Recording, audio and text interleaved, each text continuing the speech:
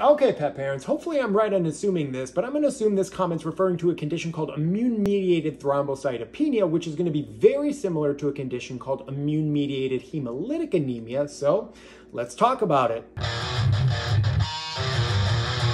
Now, thrombocytopenia just means there's a low number of platelets, so this condition means that for some reason the immune system has gone haywire and is attacking and destroying the platelets.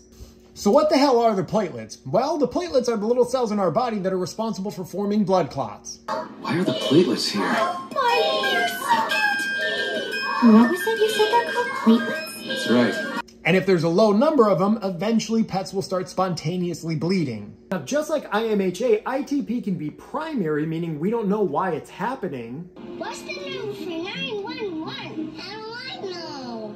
Or it can be secondary to a whole bunch of other causes. Now, primary ITP is going to be far more common than secondary. The danger of this condition is if the pet can't form blood clots, they will eventually start bleeding out, and clinical signs of this condition are often related to bleeding in one way or another. There are 3 very important things you need to look out for in your pet that may indicate this condition is present. One of them is called petechiation, which are tiny little red dots. The other one's ecchymosis, which are bigger red dots, and then random bruising. And it all looks like this. If you see stuff like this in your pet, please bring them in immediately. We treat this condition with medications that stop the immune system from doing its job, and in some cases we can also use dialysis to treat this condition as well. Where this disease becomes problematic and sometimes fatal is the fact that most of the time we're going to catch this disease because the pet has already started to bleed, and it takes time for the medications to work if they're going to work at all. It's not uncommon for pets to need at least 1 transfusion, but most of them need more than 1 transfusion while we're waiting for the medications to work, and they either pass away from a complication of the transfusions,